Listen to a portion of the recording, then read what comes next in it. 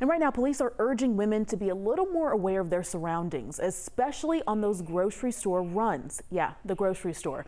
Athens-Clarke Police say thieves are targeting shoppers. Check out this video. We're watching the guy in the white shirt here. He's gonna walk over to the cart in the corner, grab a wallet out of someone's purse. Here are some more pictures of the crew police say are working together to steal from you.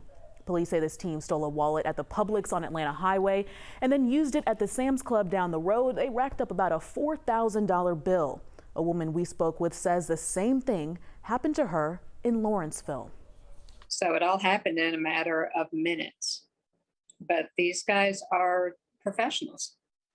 They know what they're doing, and they're stealing from multiple people. And I just want them caught.